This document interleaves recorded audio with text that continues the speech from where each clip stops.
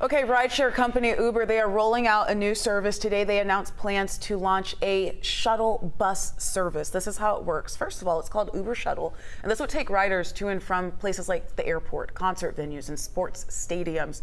And riders can actually book up to 5 seats in a shuttle from a central location to an event or the airport for less than the regular price of an Uber ride. Space can be booked up to a week in advance, and Uber's planning to partner with some local shuttle companies with commercially licensed drivers.